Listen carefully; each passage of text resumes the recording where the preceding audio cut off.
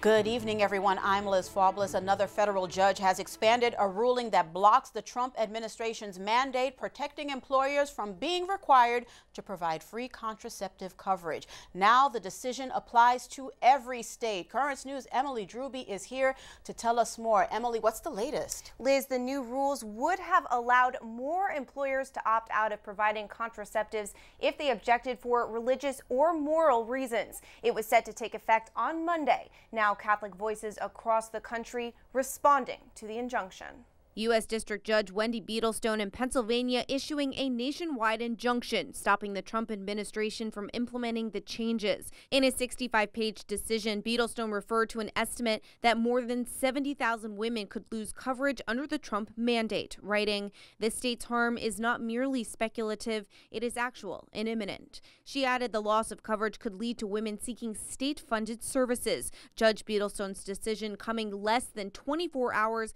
after a similar decision by a California judge that included 13 states and the District of Columbia. Reaction is pouring in. The United States Conference of Bishops released a statement saying in a free country, no one should be forced to facilitate or fund things like contraception, sterilization, and abortion-inducing drugs and devices, which go against their core beliefs. We pray that this decision will be appealed and that future courts will respect the free exercise arguments of the Little Sisters of the Poor and so many others who simply seek the freedom to serve their neighbors without the threat of massive government fines hanging over their heads. Christian Rada is the director of Respect Life Education in the Diocese of Brooklyn. Conscience has been defined as God's innermost sanctuary, where God and the person meet, in that innermost sanctuary.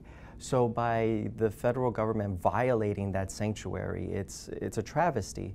Alice Lemos from the Bridge to Life, a charity that helps women in crisis pregnancies, had a similar reaction. Trying to roll back some teeny tiny protections for people who are either devout Christians, devout Jews, or devout Muslims, so that they're not forced to pay for something that they do not believe in. The Order of the Little Sisters of the Poor have been battling the mandate for 5 years with the help of religious liberty law firm Beckett. In a statement, Mother Lorraine Marie Maguire saying, "We never wanted this fight, and we regret that after a long legal battle, it is still not over." Under the Obama administration, a small number of employers qualified for the exemption, like churches.